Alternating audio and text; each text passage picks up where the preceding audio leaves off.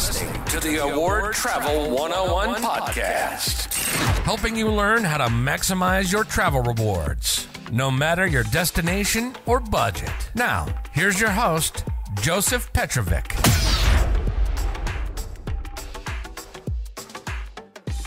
Hey everyone, and welcome to another session in Award Travel 101. My name is Joseph Petrovic, and I'm community manager here. Now, I wanted to go over a topic that came up in the group yesterday, and it's something that pops up every now and again, so I thought it'd be helpful to cover. So let's look at, should I buy hotel points? Now, I guess the question depends, how are you going to use them? Is there a promotion going on with the particular chain you're looking to stay? There are a lot of questions to answer, and basically this boils down to one big math question. Now, you'll hear us typically say, we do not recommend purchasing points.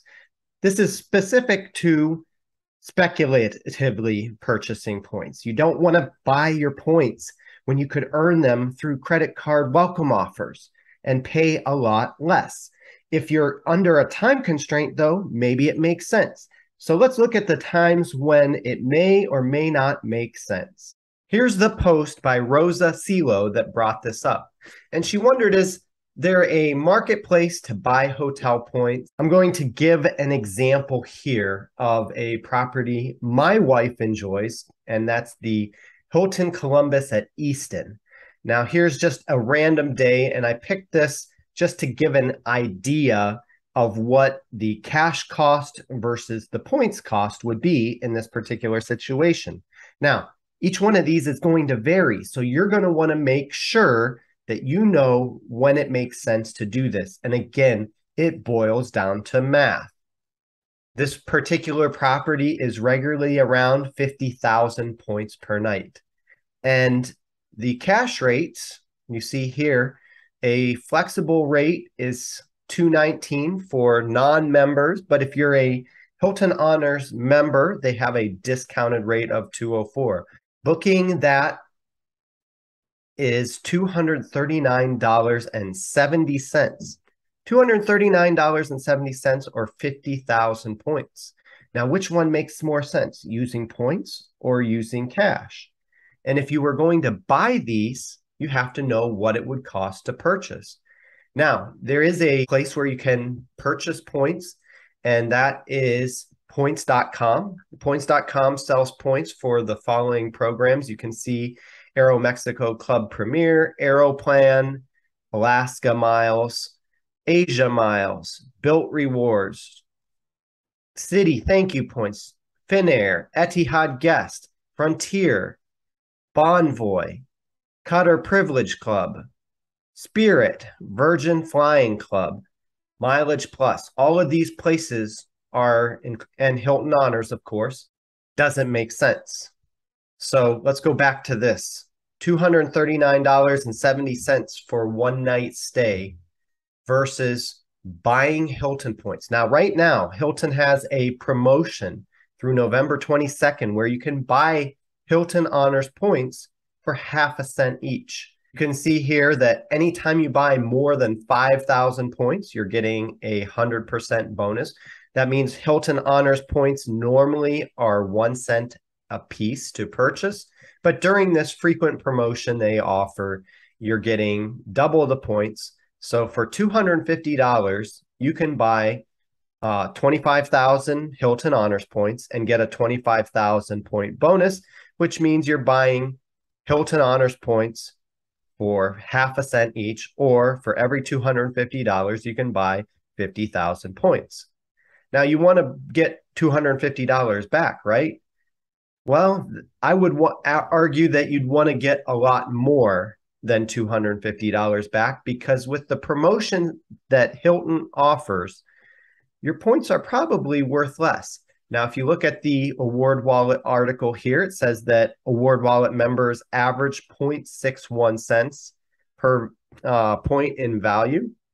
And I would argue that you would need to get at least that in order to make it worth buying points, because of the frequent promotions that are associated with that.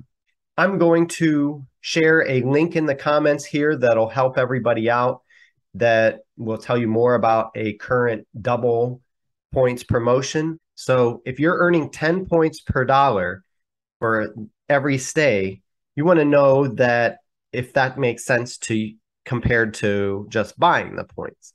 The thing with Hilton is that there are so many stackable promotions. You're not just earning 10 points per dollar, but if you apply for the promotion, you're earning double points, which means you're earning 20 points per dollar. If you have a Hilton Honors credit card, you can earn anywhere between 7 and 14 points per dollar, depending on the particular card you have. The $95 Surpass card gets you a 130,000 point welcome offer. And on top of that, you're earning 12 points per dollar at Hilton properties. So now you add that to your 20 points per dollar you're getting, and you have 32 points per dollar. But the Hilton Surpass card not only gives you those extra 12 points per dollar, but it also gives you gold status. So elite status helps you earn more points as you're staying, bringing your total points earnings on this particular stay to 40 points per dollar on eligible spend. So what is eligible spend? And if we look at this, let's break it down here. You're looking at $239.70.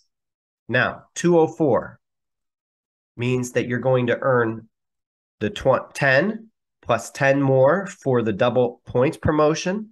You're going to earn 8 for having gold status and another 12 for having the card. So that's 40 points per dollar. Multiply that times 40, and you're earning over 8,000 points. On top of that, you're earning 12x on the taxes, so you're earning another 429 points. So all total, you're earning 8,500 Hilton Honors points. So you have to do the math on this. It's always a situation of, does the math make sense, and what can get you the most value in return? So in the end, should you buy points? It comes down to basic math. If you're paying more for the points than the actual stay and you have no points left over, why would you buy the points? Double check, see what you can earn with your credit cards, with your loyalty status, things that you can get from that credit card, and then make that purchase if you're earning more than 0.6 cents on Hilton. Again, every one of these is going to be slightly different, and we never advocate for you paying more. We want to make sure you're getting the best value. And sometimes that might mean that you're getting a better value if you buy the points. If you're looking at it and saying, hey, I'm buying these 50,000 points, but those 50,000 points are covering a $1,000 hotel stay, great, buy it. But if it's not covering at least $600 in hotel stay, you're probably better off getting a card that is going to earn you some welcome offer. And on top of that, you're going to earn multiple points with the card. You're going to earn multiple points with status. You're going to earn multiple points with promotions, and you're going to come off better. We'll see you again. Thanks for joining us here in Award Travel 101. Have a great day.